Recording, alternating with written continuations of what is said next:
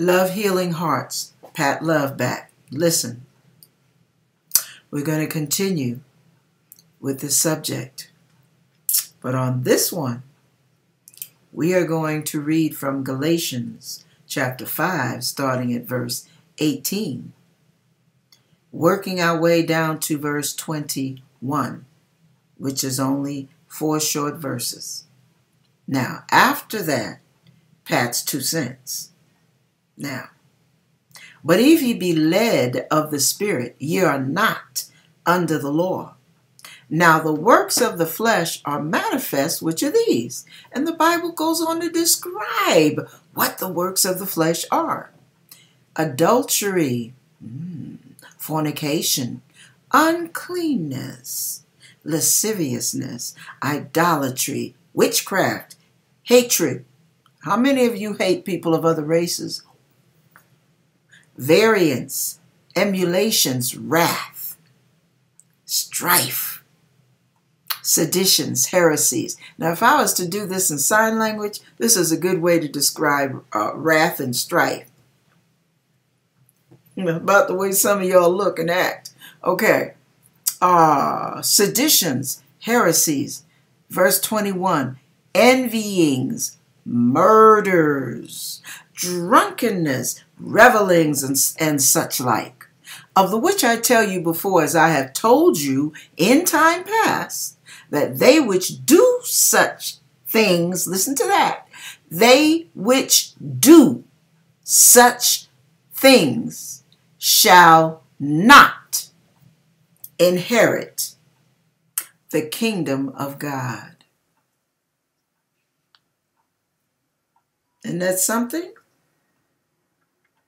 Now, the reason I leave you with that is because a lot of times we think that because we're saved, filled with the Holy Ghost, and that with a mighty burning fire, and we are faithful church goers, and we witness for the Lord, and we carry our Bibles everywhere we go, because that's the sword of the Spirit, and we are working with the Word of God to win the lost at every cost. I mean, come on, list goes on. We can go on and on with all that church and Christian babble. And we can glory, hallelujah, and praise God, and shandarabaha, and in tongues, and go through all these spiritual gyrations. You let somebody cross you in that parking lot. You let somebody get on your nerves at the grocery store. And in 2 seconds flat, you could be cussing somebody up one end and down the other. Before you know it, it's out there. Everybody's heard you. You have made a total fool of yourself. But you think you're going to heaven because you're under the dispensation of grace. Well, grace ain't no fool. And God has standards. One thing, hypocrites, liars, and phonies will not enter into the kingdom of God. So give up on the heaven thing if you're not going to clean that up. Now, we know sometimes old habits are hard to die. But God knows if you're fighting the habit or if you really don't care. And whenever it's convenient, give somebody the finger. Tell somebody to drop dead, go to hell, whatever you want to say. You feel like you got the right to say it. But you are a representative of God. You are supposed to be an ambassador. Well, even ambassadors for other countries don't let their behind show, like we cheapen our representation of the kingdom of God. And then we wonder why people don't want to get saved. I'm like, you gotta be kidding. You just cussed me out. You just told me what to do with that and where to shove it. And I'm supposed to want your Christianity. You gotta be kidding me. I'm doing fine with all my sin. What do I need you or your God for? You ain't got no standard. You live worse than I do. Now, You don't understand what a crippling thing that is. There are people out there who really are seeking, and they really are searching, wondering if God is real, if being in the body of Christ really means something, or is it just another social club? And if you're walking around doing the Dr. Jekyll, Mr. Hyde thing, and 1 minute you are in the church and you're holy and sanctified and prayerful and and just so kind and giving and beautiful, but then you get home and the first thing your husband makes you mad, or your children make you mad, and you cuss their clothes off their back. You have a hissy fit and you're throwing things and you're telling them what to do and where to go and how not to be in your face and how they make you sick and you wish they were never born and he ain't even a man and who told you you were a man? You ain't nobody. Blah, blah, blah. What the hell I was thinking when I married you? That's the biggest mistake I ever made. And what the heck did I have you kids for? I mean, you really think that somebody wants a piece of your religion when you act like that? Come on, think about it now. Would you want somebody handing you medicine out of a spoon that somebody just picked up out of the gutter? Would you put that in your mouth? Well, what makes you think people want that kind of Christianity? Well, you're all beautiful and sweet and holy and sanctified and in church and on Sunday or Saturday, wherever you go to church. And when you get home, you are hell on wheels, baby. You talk about a shrew. Talk about a wench. Oh my goodness. Can't nobody get along with you. Everything they say, there's a problem. Everything that happens, gotta be drama.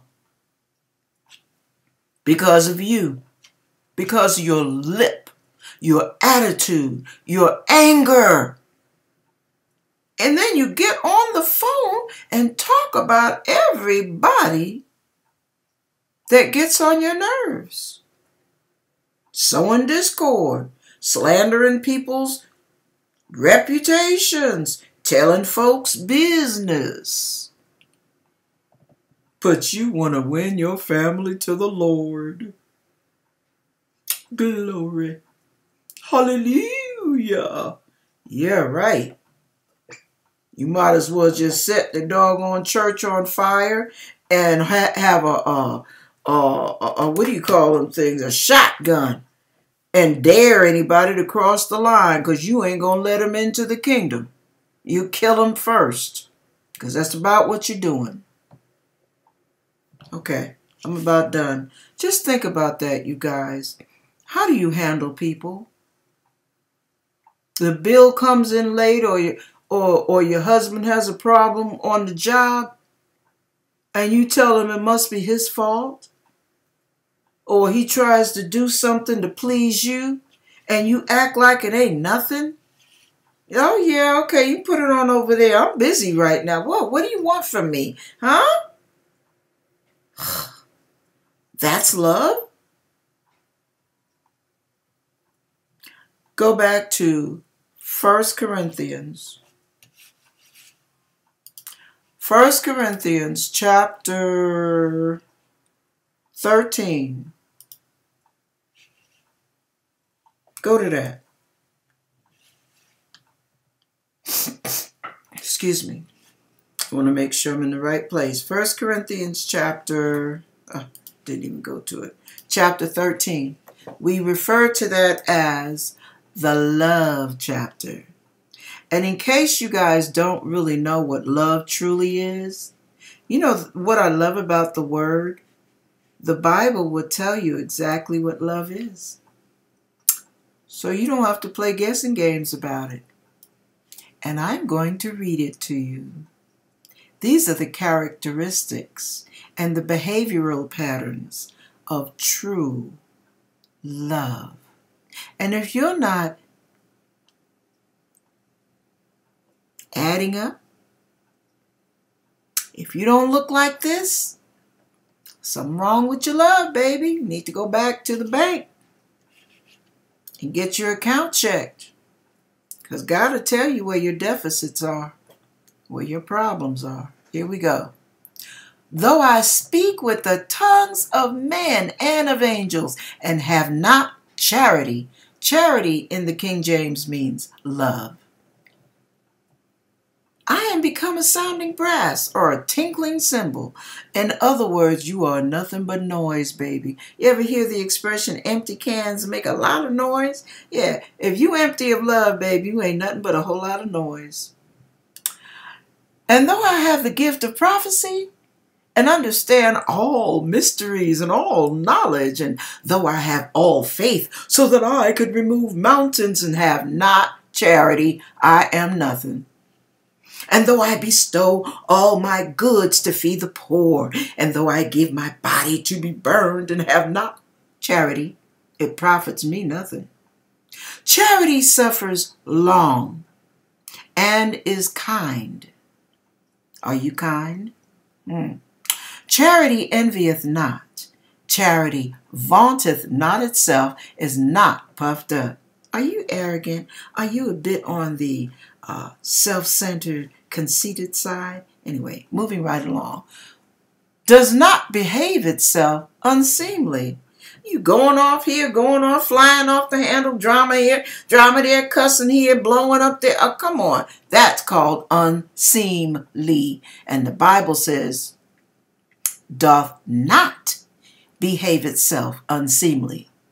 Seeketh not her own. You ain't got to have it your way all the time. You controlling people, you controlling men. It's your way or the highway. That is not love. Is not easily provoked. Ooh, we just got through covering that. Thinketh no evil. And y'all talking evil, so you know you're thinking evil. Okay. Rejoices not in iniquity. Ooh, he got his. Ooh, I'm so glad. He needed his behind whoop. I hope he loses his house. Rejoices not in iniquity, but rejoices in the truth. Bears all things, believes all things, hopeth all things, endureth all things. Charity never fails, but whether there be prophecies, they shall fail. Whether there be tongues, they shall cease. Whether there be knowledge, it shall vanish away. For we know in part. And we prophesy in part. Those of us who have all the gifts of the Spirit working in the Holy Ghost, and we're really all that in a bag of chips, all of that you get, you're still getting it in part. You never get the whole picture, no matter how good you think you are. But when that which is perfect is come, then that which is in part shall be done away. When I was a child, I spake as a child. I understood as a child. I thought as a child. Some of y'all still act like a child. But when I became a man, I put away childish things. For now, we see through a glass darkly, but then face to face. Now I know only in part.